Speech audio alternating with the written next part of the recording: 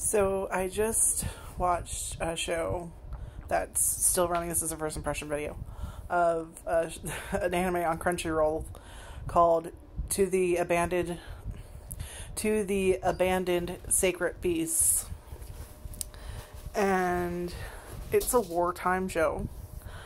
So I'll basically explain it to you. So in the first episode, you get a little backstory, and basically there's a war going on between North and South over this new energy source, which they don't really talk a whole bunch about.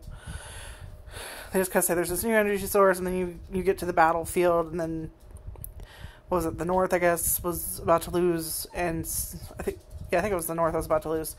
And so they developed these people into beasts, these super OP, like, literally they're beasts. Like, there's a fucking dragon, a minotaur thing, a spider lady, a fucking siren, like, kind of like these weird mythical chimera-esque, which I'm not talking about like an actual chimera, but basically a chimera is a bunch of animals mixed together to create a new creature, so kind of like that. And they end up, winning, but, and, the war, both sides make up, whatever, and, form a peace treaty and whatever shit, and the beasts, well, the war's not quite over at this time, but, you find out there's side effects to their powers, and they start going insane.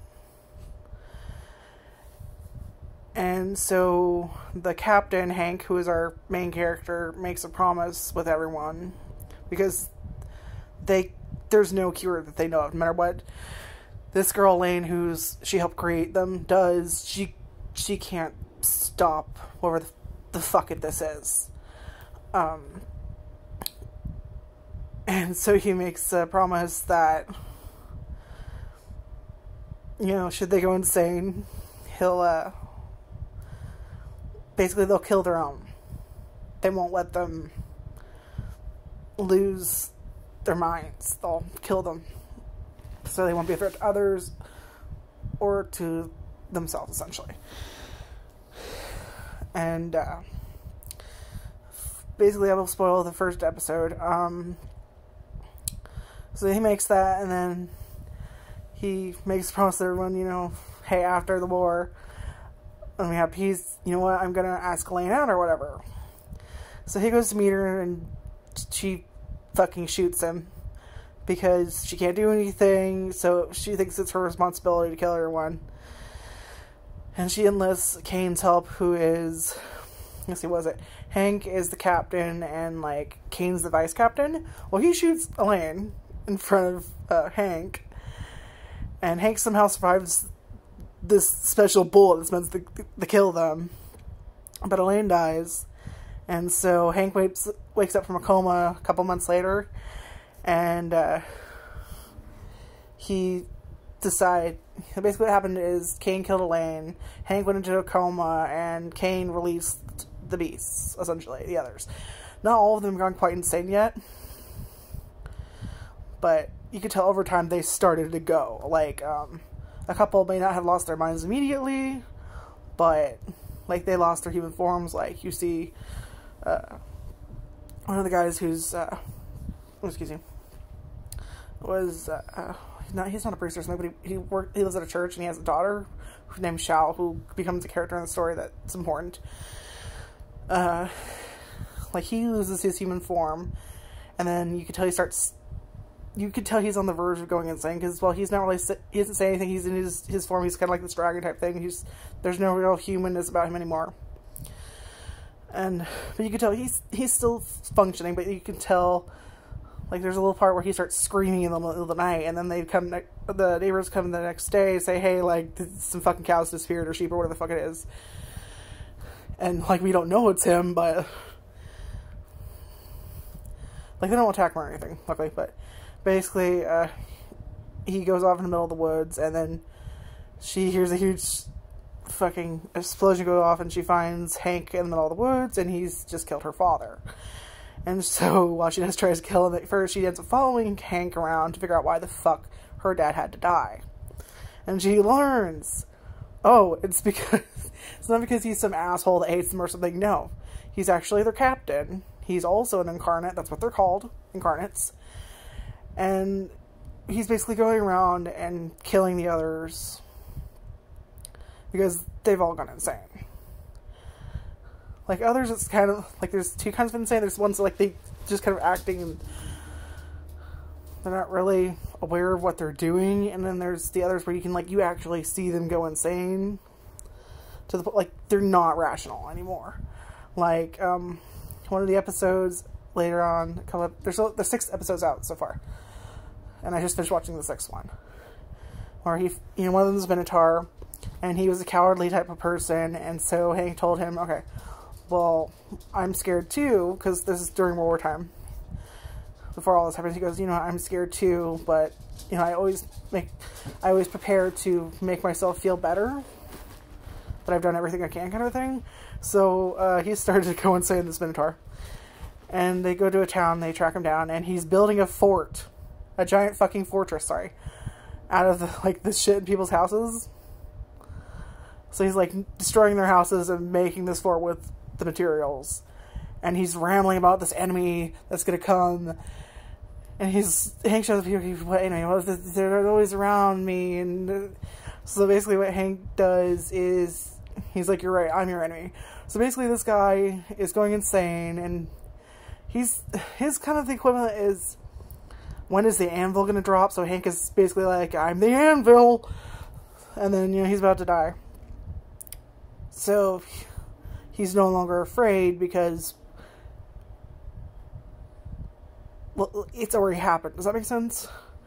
Like, have you ever dreaded something so much, and then it happens and you're like, there's kind of that relief? It's basically kind of what Hank does for him. Is you don't have to be scared anymore, it's already happened, you don't have to worry about anything anymore. And it's very fucking sad, because Hank isn't, this has a huge toll on him, but he's not one of the, I'm gonna save the world, people, no, he's aware he's killing people, he's aware it's not the right choice, but there is no right choice, and this is the only thing he can do for them and for the people, because they're becoming a danger to other people, because they're literally going insane. These were all people who, a lot of them didn't want to hurt anyone, or had no reason to hurt anyone, but they've slowly, discarded to go mad. Some just completely mad, but there's no reason. Others were, some are looting houses, this one dude, it's just, this is kind of slightly different type of insanity. You have this, more humanoid version where it's, a nutcase, and they're crazy, and then you have, the rabid animal kind. Basically, there's, it's hard to explain, but there's the kind that's, basically when I say rabid animal, I don't mean, literally rabid animal, but, where, they're not really aware of what they're doing anymore, they're not thinking, they're just kind of doing, and then you have the others that kind of have a thought process, but clearly they've gone a little nuts, So that's basically the show is,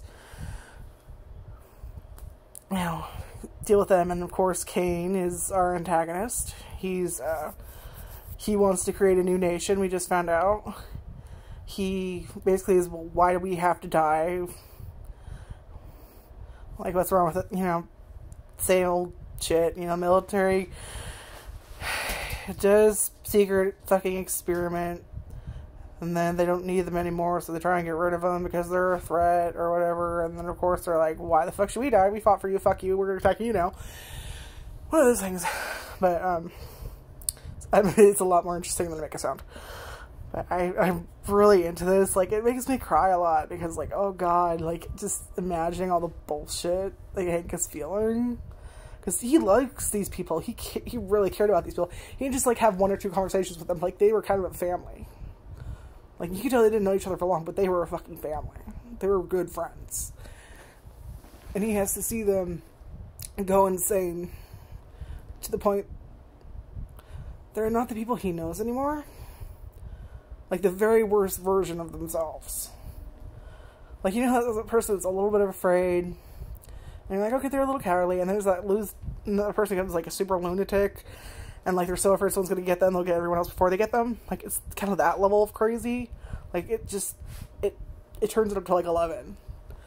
And he has to track them down and kill them. And, you know, we got Kane in the picture, and he's... Like, I fucking knew it, because, like... Hold on.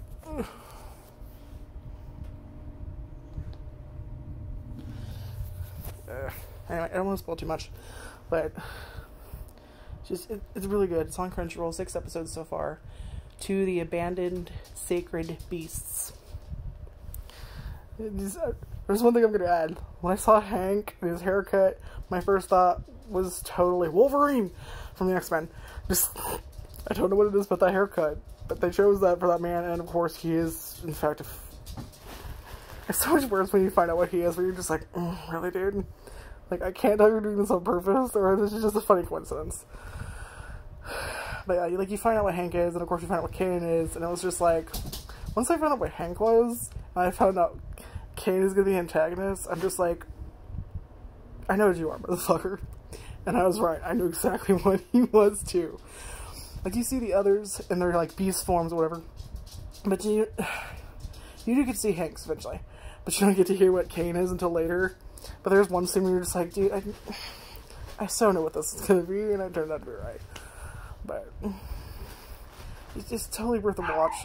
Like I said, there's only 6 episodes so far, but it's really good. Try it.